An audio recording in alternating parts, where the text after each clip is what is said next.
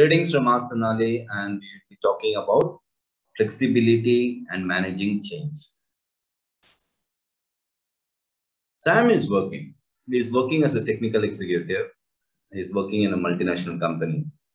And there are very periodic and frequent technology changes. And he has to keep with the changes. And Sam wants to know how to manage the change. There are four types of people. First one is people who are totally unaware. Let's talk about an ATM, that is a teller machine which dispenses cash. And the first type of people are not aware. They may not even know what is ATM. Fine, good, great. Second is they have heard about it, but they have not experienced it. That is going to a ATM and withdrawing cash or any other service.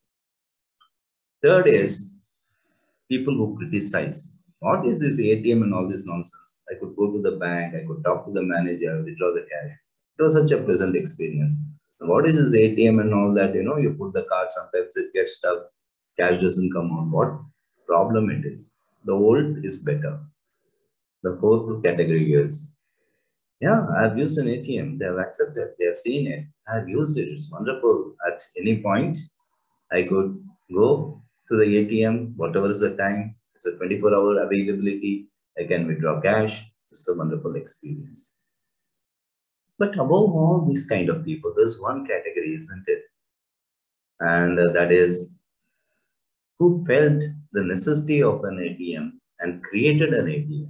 These are the guys who create the change.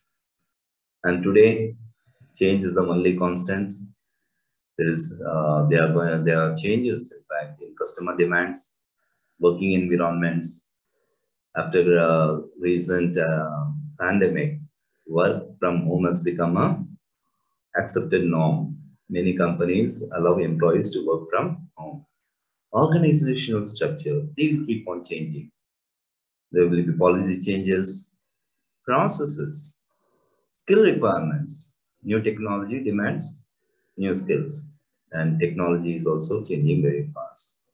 So we have to accept that change is going to be constant, and you have to learn what are the new skills required, adapt yourself, and perform. So we at Asktenali conduct number of seminars. You are welcome to visit our site.